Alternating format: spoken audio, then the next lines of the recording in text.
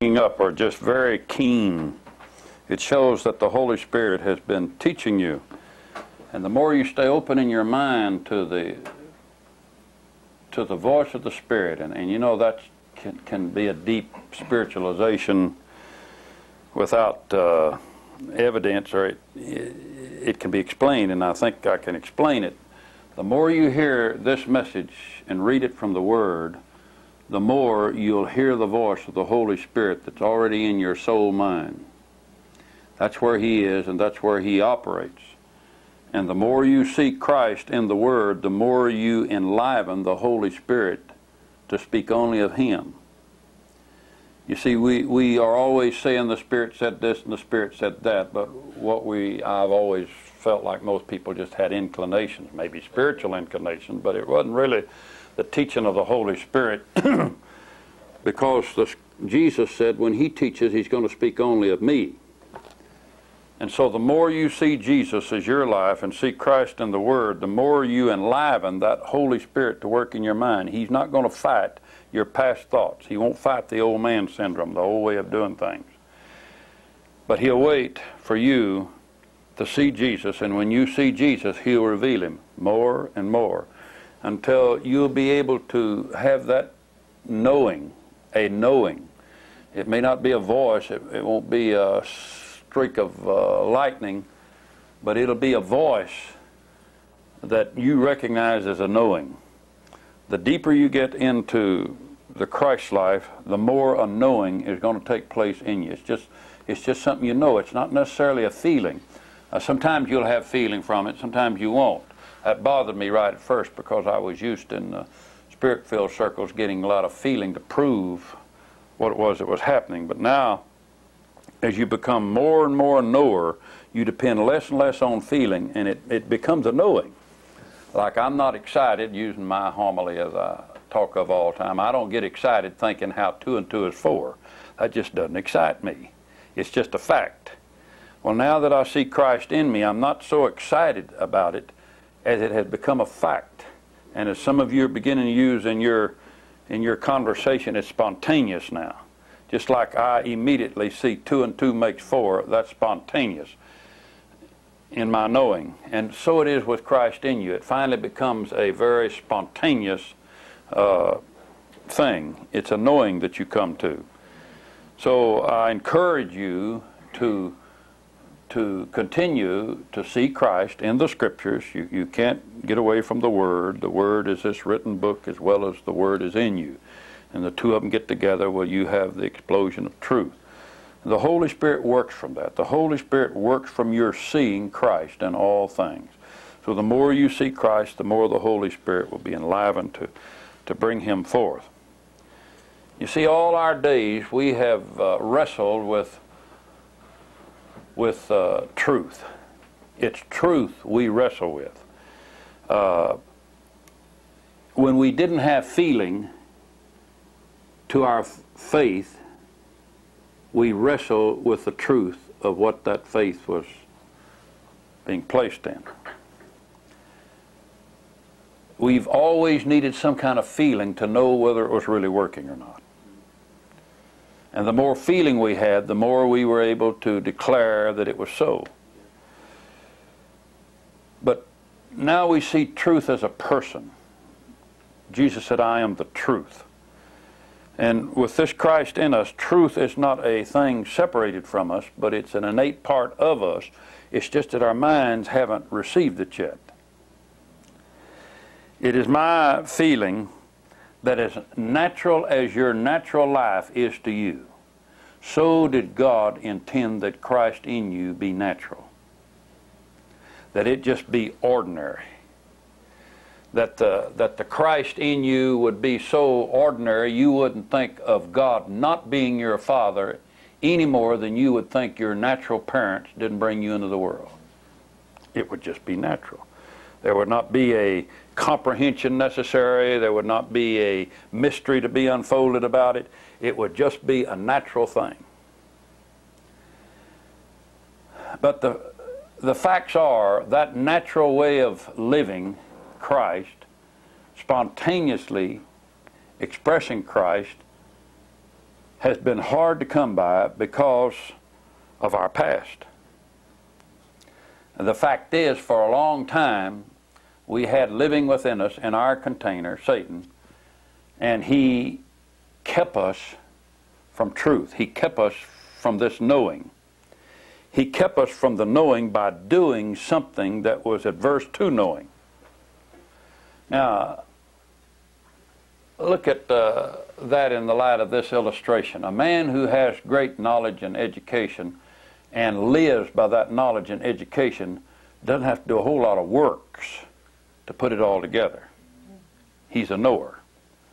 And a fellow that doesn't have a lot of education, as you well know, has to do a lot of hard work to put life together.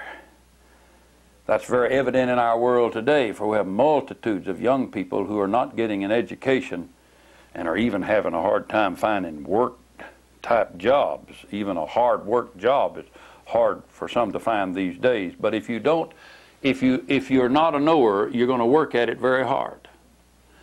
Now that's what's happened to Christians. When we come to where we don't know who we are in Christ and don't know about this life in Christ, we do a lot of work to make up for it. We assume that God can be loved through our works, and by us loving Him through our works, He will cause to happen what it is we need. But the end result is we are misled because we don't understand love. We understand working far more than we do loving. I heard on the radio today about somebody over in Portland who was selling jewelry and said, if you've been mistreating your wife or you're having a fuss with your wife, come in and buy a piece of jewelry. As if the doing of that would make up for this breach in marital separation, in mind separation from each other. And I thought that's the way we all are. We all had rather do something than come to the knowing of who and what we are. As I've often said, people who get out of fellowship with the Lord, first thing they think of is, I need to get back in the church. I need to do something. I need to pray. I need to get hold of I need to get hold of God. I need to find somebody who can get hold of God for me or something. They feel they must do something because that's very innate in every one of us, this feeling of doing something. Well, that feeling came about because Satan in us was the doer. Now, you know, in our study we have scripture for that where Jesus says in John 8 that Satan was the father from the beginning of the human being, and that John finally says again in his epistle that it was Satan who was a sinner from the beginning. And so we can assume by that he was the doer in the human being that caused us to do things and caused us to do erroneous things contrary to what even was good for us, because he was the doer. Well, that's fixed in us. That's in every one of us. And when we get born again, our mind is still fixed in that way. And that's what I think Paul called the old man, the old way of doing things. Well, it has been on my mind for a long time about how all this come about. And every shred of history I could get a hold of or anything I could read on this particular subject about how it is that what God wanted us to be as knowers got lost, and all of God's plan ended up in a doer religion. And that has really bored in on me, so to speak, and I'm going to try to unravel some of it here this evening as I talk to you. I talked a little bit about it in camp meeting, but it's such an awesome subject, and I have such a little hold on it that I thought I would expose some of my feelings about it in this group this evening, because it has to do with what is happening to us. You see, a marvelous and great thing has happened to us. God has restored what I think is His original plan in this message that He has allowed us to come to. It is a message that has been hidden for centuries, but we have to have a bit of historical understanding about that. When God drew up His plan, we have established as best we could in the fundamentals of the Christ life the fact that everything God planned for human beings was put to work before the creation of the world. So what happened before the creation of the world was that God had a plan.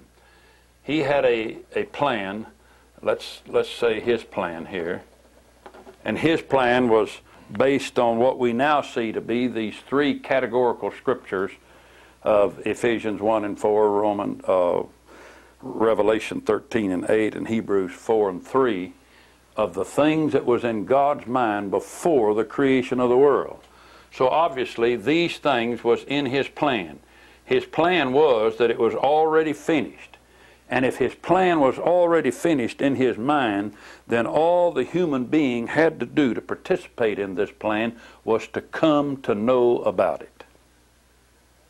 That's all he needed to do, was to come to know about this plan. And so this plan is made up of, as we said, of Ephesians 1 and 4 and Revelation 13 and 8. I really want that before you, because these three texts are so important. And Hebrews 4 and 3. His plan is drawn. It is crystallized in God's mind. The whole of his intention is stated. And so he creates a man. He creates Adam in his own likeness and image, and puts him in this garden. But what God wants is not for Adam to just come to know what this plan is. What God really wants is by this plan to get something he's never had out of a creature. What is it God never got out of a creature? That was love. Lucifer didn't love him. The angels that were fallen didn't love him. But God is love, and God cannot be honored or worshiped except in love. So the whole of God's plan finally centered in love. He wants a creature that loves him. But he realizes that if he creates a creature that is made to love him, that is created to love him, he won't get the kind of love he wants, or the kind of God he is in love. So he must create a creature that can make choice. We've established that. To make a choice to love him. Because God made a choice to give us love. Where was his choice? He chose us in Christ. He killed Christ in his mind that we might enter into that rest of knowing that the works were finished. So he wants us to come to that kind of love. Now, everybody talks about 4 kinds of love, and we say this is agape love, but it's really deeper than that. Because what it is the kind of love God is reciprocating back to him from us.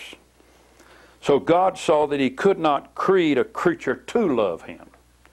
So what he would have to do is create a creature and give that creature a contrast. Because he needed opposites to be able to make the choice for the kind of love God wanted. This kind of love comes out of a choice, as we've seen. So now Adam in his creation must make this choice. He must come to this kind of choice. So what God did was an awesome thing. In his beautiful creation, he created the 2 trees. And Adam now had a choice. But God said that's not good enough, my way of putting it. God said the choice can't be that simple. It's got to be a deeply penetrating choice, because I want them to make not just a choice, but a commitment to love me. I want them to make the same kind of commitment to love me I've made to love them, which required the death of Jesus. So a commitment has in its proverbial definition death. Committed unto death. That's what real spiritual commitment is, unto death, because God made that kind of commitment to a human being whenever he drew up this plan. So what he did, he said to Adam, that I do not want you to eat of the fruit of this tree of knowledge of good and evil. Now, that's different from just having a choice between two trees. That's different, because he said the moment you eat of the fruit of this tree, you're going to die. You're going to die. So he added a depth to the contrast that bordered the kind of commitment God had made to give us Christ as our salvation.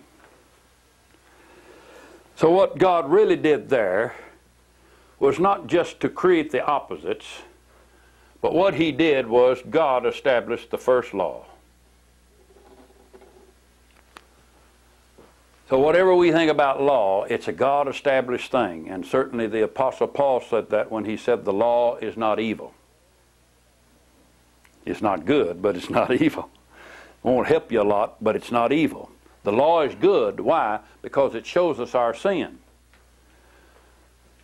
So what the Lord did was to institute a tree of knowledge of good and evil. Well, what really happened here was that when God instituted this law, that made the tree enticing. How could that tree become enticing to one who had no feeling about trees or anything else other than what God had told him? Because all he had in his mind is what God had been teaching him as he came down and walked and talked with him. So we enter in to this picture Satan. It was Satan, therefore, that intensified this picture. It was Satan who said, now, God didn't really mean what he said. Satan said he said it, but he didn't really mean it quite like you've taken it, Adam. Because he said, I guess God is a little jealous. That seems to be the hidden point there. And he doesn't want you to be as God, because if you eat of this tree, you'll be as a God yourself. And so Adam was deceived. Adam and Eve were deceived. When they were deceived, the deceiving had come about by their doing. By their doing something that they were not supposed to do. Now, this brings to the picture an important factor. What if Adam had not eaten of any tree? Let's suppose that first. What if he had not eaten of either tree? What would he have been? He would have been a knower. Why do I say that? Because all he knew at that time was what God had given him. He didn't know anything else. So if he had done nothing, he would have been much better off. Of course, if he had eaten of the tree of life, he would have become eternal. He would have had Christ in him from the beginning, which God said was his intention. But the facts were, when Adam disobeyed God, took Satan's note and acted upon it, he became the producer, with Satan's help, of another way of serving God. And so a whole other channel was created that I call one of the two streams of understanding God. A stream was created of doer religion. Its master force was Satan, and always has been. But it has never been bad. That is, real bad. It's always been close to truth. It's always been almost good. It's been Satan saying, what God said slightly twisted. It's been God's Word slightly twisted so that an unknowledgeable person would think it was truth. And so from the very beginning, human beings had instilled in them doer religion. Do something and you'll be. Well, right from the beginning, this pure stream of knowers that had to do with God's plan was literally set aside. Everything God planned here in the beginning was set aside for the next 4,300 years. We've studied that. Takes in the 5 dispensations, 5 different ways that God dealt with man. But what really was going on was that God was attempting to get the attention of all Adamites, once again, that they would come to a knowing of what it was God was doing, rather than they doing something themselves that made them feel better. Well, the end result was that doer religion never did bring about the love that God needed. It never did. For 4,300 years it didn't bring about the ultimate love that God needed. The reason for that is that God had already created man to make a choice. And when man made his choice against God's plan and accepted Satan's word, from then on, all of the children of Adam, the whole human race, was influxed and bound by this thing that we must do something to be who we are. Do something and you'll be as gods. All God wanted us to know was what He had done for us. Placed us in Christ, killed a lamb to make it possible, and allowed us to enter into His rest. That's all God wanted us to know. That's the simplicity of His plan. But instead of the human race coming to know that, Noah's religion was displaced for 4,300 years. Well, you've heard the story told many times before about how in the 4,300 years, every person who was destined to please God had to finally enter into this plan of God in some way. The ultimate way was the killing of an innocent substitute to point them to Christ's death. The reason why every one of them from Abraham on had to offer these sacrifices was because life comes out of death, and God wanted to show them that He had already killed a lamb in order that they be what they were supposed to be. Well, what generated during these 4,300 years was a feeling that we must do this to please God. And so still lost was the ultimate intention of God, that man within himself would come to see and know that Christ was his only life. Well, what finally happened was that Jesus came and Christ died. When Christ died on the cross, it was God's whole intention that there would be a restoral of His plan. We use a very pertinent verse in John 14 and 20, where Jesus says that on that day, the day of Pentecost, let's say, you're going to know that I'm in you and you're in me. When that day comes, when the Holy Spirit comes, the theme of that 14th chapter is the coming of the Holy Spirit. And He says, when the Holy Spirit has come, you're going to know that I'm in you and you're in me. Well, what is He saying there? For the first time in history, God is jerking the human race back from doer religion to being knowers. Not doing something, but knowing something. Well, as you know, the day of Pentecost came and went, and that never was exposed. It is an awesome thing to me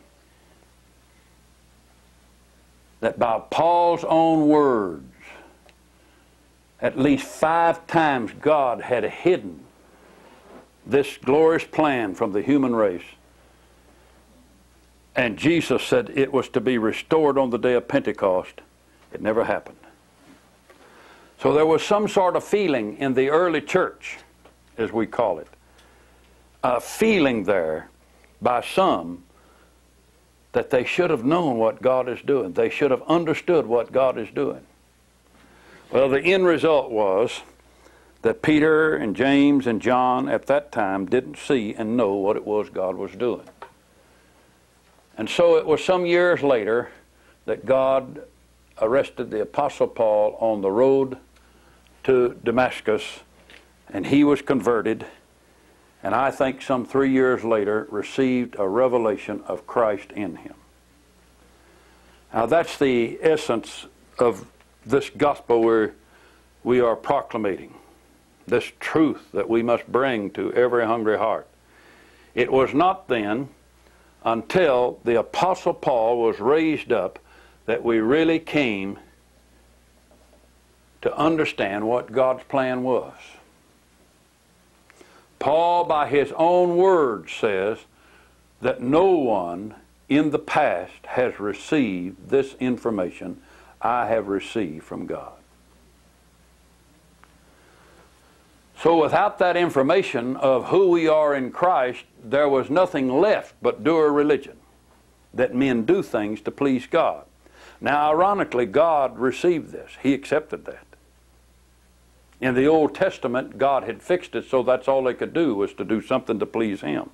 But after the day of Pentecost, it was Christ in them, their hope of glory, but they didn't have that message until Paul came along. Well, now with the Apostle Paul, let's carry this stream on a little further. The Apostle Paul continued this message of knower Christianity. That's just a term I give it. Knowledge of who they were in Christ was a predominant factor of Christianity. This is why we stress in our Christ life teaching that the 4 most important words Paul uses are knowledge, wisdom, understanding, and revelation. Those are words that he interchangeably uses all the way through his writings. Why? He's raised up by God to bring forth that fact of truth about God and about His plan. And you can't read, I haven't checked this thoroughly, often I'm saying it, but I haven't checked it completely, but at one time I came up with the idea that in every 10 verses of Paul's writings you're going to come across one of these words or the theme of one of these words, because Paul knows that everything that has to do with our relationship with God depends on our coming to know Christ, coming to know Him. And he'll either say we must learn this, or we must study this, or we must do something that is a mind challenge in order for us to come to the knowledge of who and what we are in Christ. So the Apostle Paul continued this knower truth down through the ages. Well, running along side to side with this was doer religion. At the beginning of the early church, doer religion was propagated by Peter and James especially. The Judaizers were there. We'll talk about that a little later. But doer religion was perpetuated by these men. They were the ones who said, if you do something, if you do it the way we say to do it, you'll be pleasing to God and you'll be happy within yourself. So Peter established this stream of doer religion in the church. That's why even to this day Romanism declares him to be the first pope, because he is the one who established doer religion. But the Apostle Paul continued with the message that I know in whom I have believed. Coming to know Christ as your life was his theme.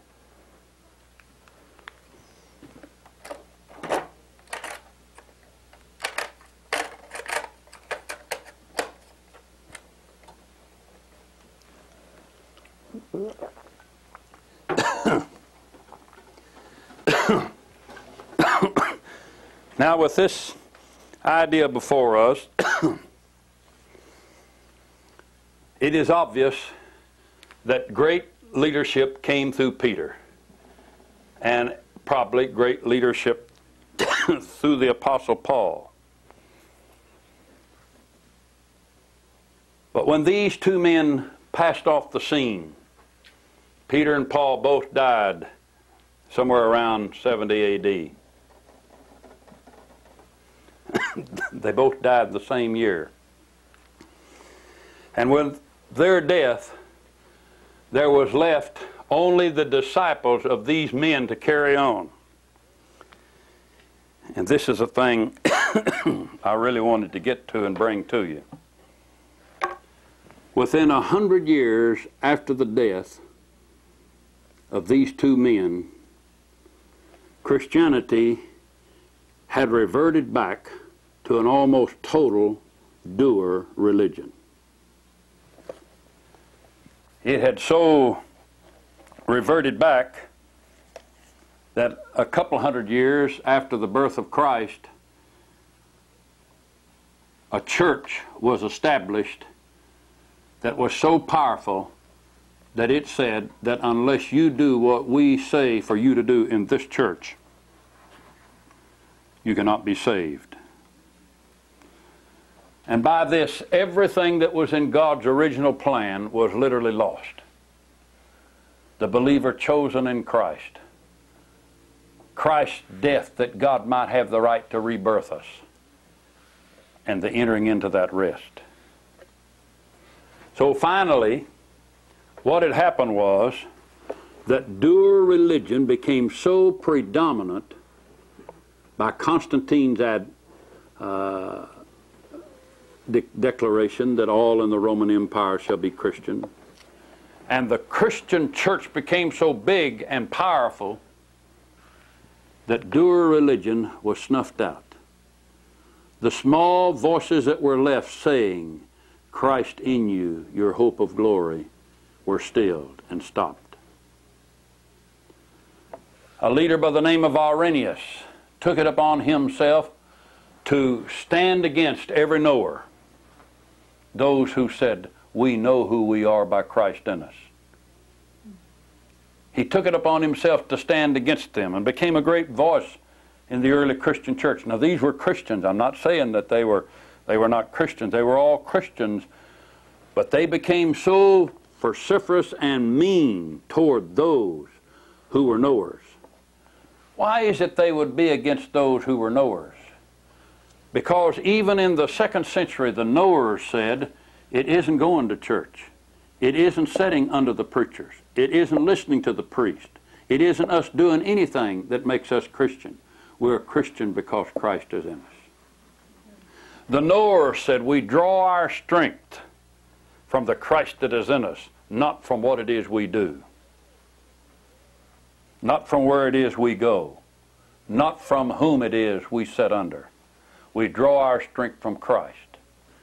Now these knowers were not, as early church history declares, not mean, but they were so pushed about and ostracized and persecuted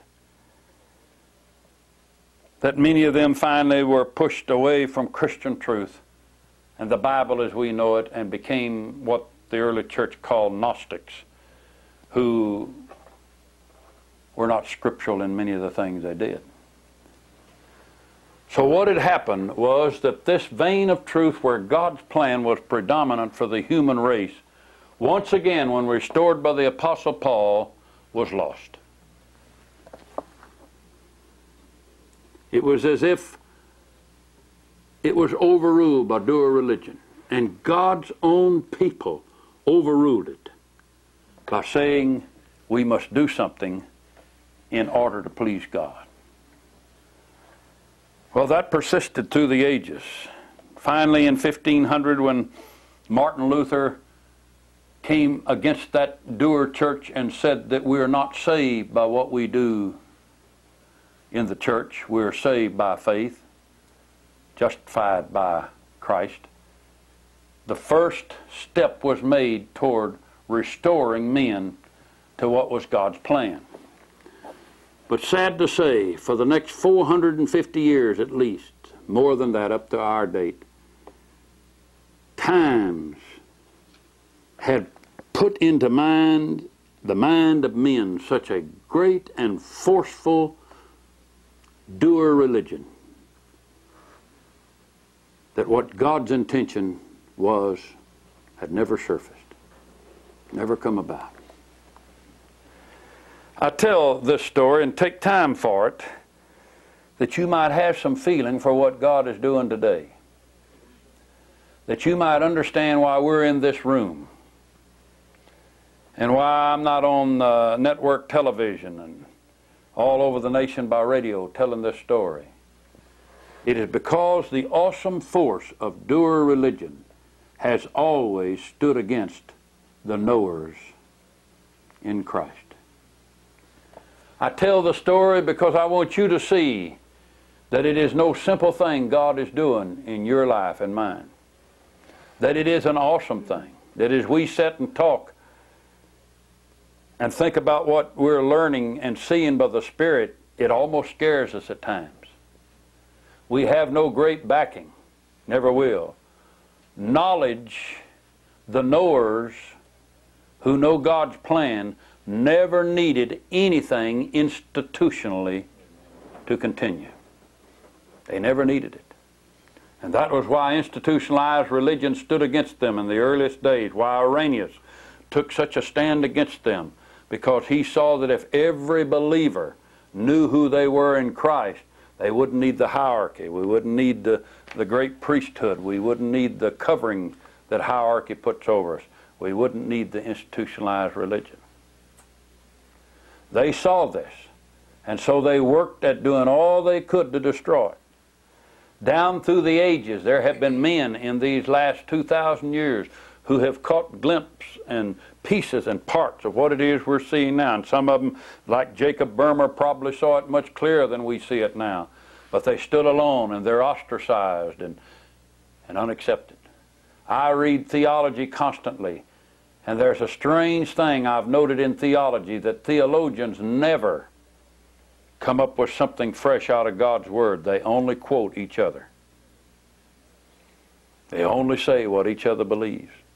You can take a good commentary book, and the man in the commentary, when it comes to a verse, will quote what others have said about that verse.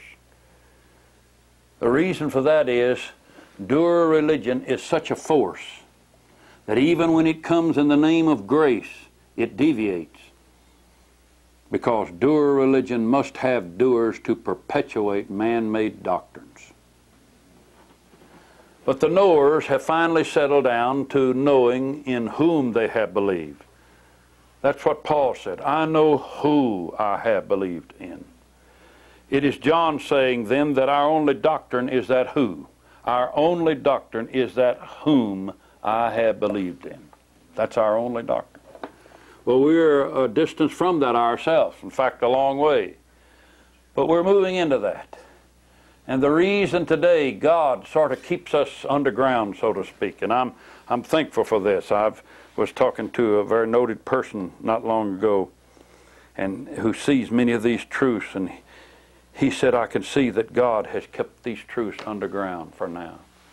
And I thought, why was that? And then I realized it was as the Spirit had given me many times, were foundation stones, and the building that will be built is going to be built on these who stand now. But you see, what happened is that in our day, it may have been before our day, but I see no continuity and I read no writings of it. But in our day, God has surfaced the knowers once again. See, in our day. I was talking with Norman Grubb some years ago, and in our conversation, we both came to an agreement that in 1980, God might have done something that had not been done since the days of the Apostle Paul. And that was, he had given liberty for men to be able to teach and to talk of this marvelous thing of God's eternal plan in operation and raise up a people who know who they are in Christ without any other subsistence other than that Spirit-taught knowledge. Well, I'm not sitting here saying that 1980 is a great date like Luther's, what was it, 1535, or Latter-rain outpour in 1900. But it's just entirely possible we may look back, should the Lord delay His coming, that in the year 1980, our Father elected to restore knowers to His plan. And that the day had come when He was going to raise up a people who would know in whom they have believed and put no works before that. But who, on the other hand, when they came to know who they were in Christ, would never be lacking in works or fruit, gifts or ministries. But they would know who they were in Christ. They would need no outside thing to embellish their relationship with God. You see, that's what happened when Satan deceived Adam and Eve. Satan said, if you eat of the fruit of this tree, you'll be as gods. Well, ironically, the fruit of that tree was another knowledge. It was a knowledge whereby you only have this beautiful fruit. You only get this good fruit if you reach out, take it, and eat it. Doer religion. The doing of it was self-effort, which every human being has fixed in them to do. We'd like to do something about the situation. I get antsy sometimes. I see something not going right, and I want to do something about it right off, because it's in us to do that. But to sit and rest and know that God is the doer and that He will work it out because all His works are finished is difficult on us because we haven't come to that knowing as we should. But that knowledge of good and evil was an antithesis to God's plan. What is the knowledge of good and evil? It is doing good and not doing evil. That's religiousized knowledge of good and evil. Many times we call it sense knowledge. Why sense knowledge? Because it's outer knowledge. It's knowledge where you have to smell it, see it, feel it, hear it, touch it, taste it, or touch it. You have to do something in order for it to work. Well, this is the deceit that Satan has brought to the body of Christ today. It is this knowledge of good and evil that has produced doing religion. Now, don't mistake me. Multitudes of doers in doer religion are born again. See, they're spirit-filled. They do more than anyone. It was declared by Clement in around 200 when he was embattled with Irenaeus, who was set to destroy the knowers and Paul's disciples. Clement declared that the knowers were beset against because the doers had to do anything they could to perpetuate their own works. That they could not stand for someone to come to knowing without doing it their way. Thus, we had the establishment of denominationalism. Because one man come along and said, let's do it this way. He read the scriptures, interpreted it this way. Good. He was a Christian. Another man come along, he was a Christian. He said, let's do it this way. And so the scriptures became the criterion because the knowledge that men had taken, even though they had the miracle of regeneration in them, the knowledge that they had taken was a knowledge we must do something to be good. We must do something to not be evil. So the mechanism was set up to make that work. The mechanism was, you go do this, you go to church, you read your Bible, you pray. The early Roman church, I don't know whether you ever saw one of those or not. I bought a Catholic college one time up in Canada for one of our schools, and it had a prayer trail. You ever see a prayer trail? It took in 3 or 4 acres. Where you would go from one prayer station to another, and it'd have little booths there with different idols in it. and you would pray to this saint, and then you'd go walk a little while further meditating, and you'd pray to another, and then you'd pray to another. And that was awesome. I had never seen anything like that. But that was doer religion. Do good. And don't do evil. Doing. So what happened was a whole framework was created to embrace this doer religion. This is what you and I have grown up in. I grew up in good Baptist churches and good Pentecostal churches. I mean good churches, God-fearing, loving people who knew no different. But everything we did was a part of that doer religion. Don't do evil, do good. And never coming to know who we were, yet we had Christ in us.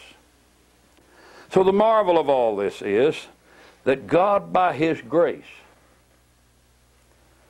has surfaced once again this stream that flows out of the Apostle Paul. You know, ironically, something comes to my mind. Many years ago, must have been back in the 50s, before I had a revelation of Christ, I held a meeting in Chicago. I don't even remember. I was in a church there. And one night I heard a ruckus, a big ruckus out in the vestibule of that church. A bunch of people was out there arguing. And I was going back to my hotel room, and so I just skirted on the outside of them. But I paused a moment to listen to that argument. And what I was hearing was somebody in that group was saying that if you people don't listen to what the Apostle Paul says and discount a whole lot of things you believe, you're not going to please God. That stuck with me. But you know what? I was mad. I thought, anybody that says that's crazy, why didn't he talk about Christ? Now it comes back to me. There was a little voice speaking up who said there's something about what Paul said we must listen to. Now you and I are those people who are listening to what Paul says. We're not discounting anything that Jesus said. It fits. We're not discounting anything in the Old Testament. It's a part of 4,300 years of proving our need of knowing Christ is in us. But what we're saying is that we're now listening intently to what Paul has to say. We're listening intently to the one man to whom God gave the revelation. He never gave it to Peter. He never gave it to John. He never gave it to James. He never gave it to another person. And either that's very important to the whole of what God is doing, that releases and liberates and sets mankind free, or this whole book is a farce. The Apostle Paul never takes the place of Jesus Christ. That was never God's intention. It was God's intention that the Apostle Paul be a raised up voice to tell humanity that Christ is their life. That's simple, isn't it? But coming to that's been very difficult. And our difficulty has been that this stream of truth we call doer religion is so predominant and so fixed in us that when the Holy Spirit would like to tell us that we're in Christ and Christ is in us, He can't get past our doing, our works, our understanding, our old way of doing things. And so now God has raised up a people. Oh, I rejoice in what God is doing. Amen. We've taken great steps of faith. First 6 months of this year will be, next week. First 6 months. Last fall, Robbie and I said we've got to go east. We felt a real burden. She felt the burden longer than I did. I was kind of content. I didn't want to bite off any more than I was doing. But my dear wife felt the burden. She said, we're getting letters and calls. We've got groups over there that are under videos and in classes, and they're anxious to see us. They've never seen us. We got to go over and see them. That's east, going east of Dallas. We finally went. And what we've done, we've ended up with 6 new classes and changed our schedule all around. So it's been a marvel what God has done. On our second weekend of the month now, we go to, on a Saturday night, we're in Cleveland, Ohio. On Sunday night, we're in Boston and Plymouth. And on Monday night, we're in Hartford, Connecticut. 3 wonderful doors open, and these are good, strong groups at the present time. But these are people who are not necessarily knowers at this time, but what they are is sick and tired of doer religion. We've just caught a group of people at that juncture. They're sick and tired of doer religion. Some of them don't know what's going to happen to them. No two ways about it. They really don't know what they're getting into. Some of them are very cautious and even saying, what are we getting into? But we leave it hanging, because what they're getting into must come by the Word, must come as truth evolves in their thinking, as Christ comes alive in them. But we have seen these doors opened by hungry people, and it is significant because all around us are these hungry people. They're all around you here. There are people who know that doer religion is not the answer, but they're so locked into church programs. And as you know from our teaching, I don't like to use the term church program because we are the church, people of the church. They're locked into these building programs is what they really are, and where there are doctrines and programs that are run out of these buildings by ministries. And that's not a derogatory statement, because the Church of Jesus Christ goes to those buildings and participates in those ministries. But we really need to get it clear in our mind that what we call the church is the body of Christ, and members in particular, and not the buildings that are being perpetuated under the name of doer religion. I want to get fixed in you two things by this talk tonight. The first thing is, I want you to see that God is reestablishing the knower truth. It's not religion. Christ has nothing to do with religion. Do you understand that? I'm trying to get people everywhere to see that. That Jesus Christ has nothing to do with religion. He has nothing to do with churchianity.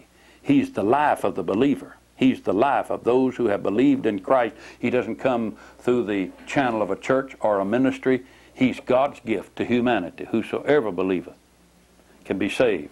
And so the first thing, an important thing, that I want you to see tonight is that God has reestablished this stream of truth, and we're part of it. We're not important, we're not elite, we're not great, because God's always had to go after the Joshua and Caleb's instead of the 10 big elders that held the weight. But we are that group. We're the Anna and Simeons who will not depart until we see Christ in His fullness. We are the Apostle Paul, who has determined to know nothing save Christ and Him crucified. We're not Paul, but we're in that spirit. So that's the first important thing I want you to be gripped with this evening, that we are coming into that stream. The second thing is to see the importance of Paul's message. All our lives we have concentrated on the four Gospels as the gospel message. All of our lives we have only gone to the epistles for church doctrine.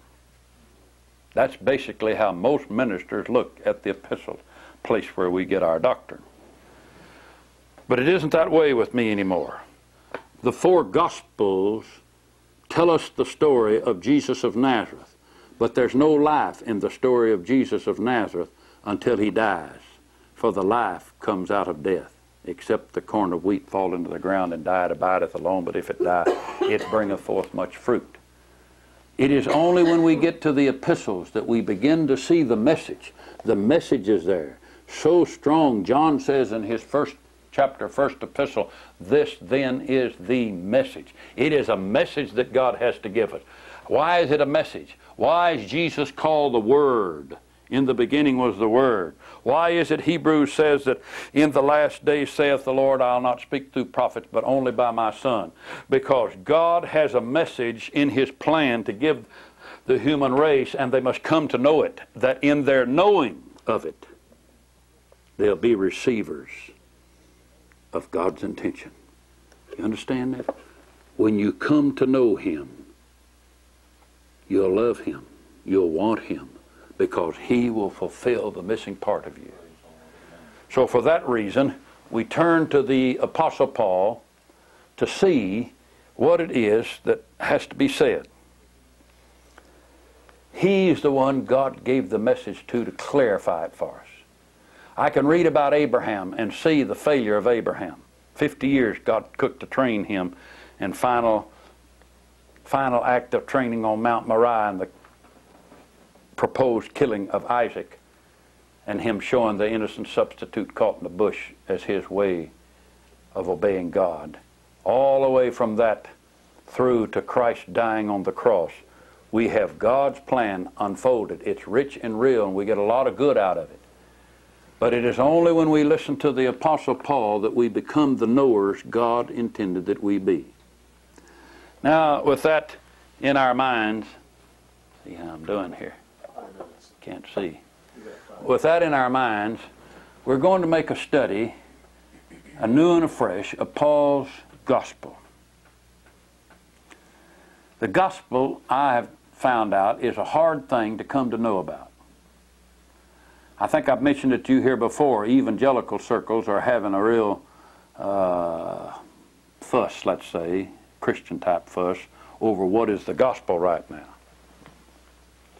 They really are having a problem settling this, and I've read at least 3 books that have been written on the subject in the last year, and I'm sure there are many more because they're all coming out with their sides, and they don't know what the gospel is. And in nothing I've read have they come up with this answer of what is the gospel. What really is the gospel of Jesus Christ? Well, when I make the term gospel of Jesus Christ, you immediately think the gospel that comes from the historical record of Jesus Christ. But that's not the gospel of Jesus Christ. That's not the gospel. What Jesus did in the synoptic gospels, Matthew, Mark, and Luke, what he did in those 3 historical gospels is the record of something he did, not who he is, and consequently is not the gospel of Jesus Christ, which is the power of God unto salvation.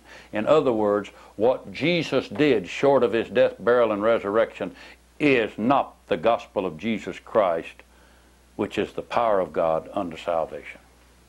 Now that's a bit radical, and we need to talk about it, and I intend to, because that's the reason why the church today does not have a strong flow of knower believers, those who have come to knowing who they are in Christ. We're being raised up, we're being challenged, and we're being taught by the Spirit, but I hope to challenge you this night in a deeper way than ever before to see who and what we are and what God is doing. We'll take our break right here.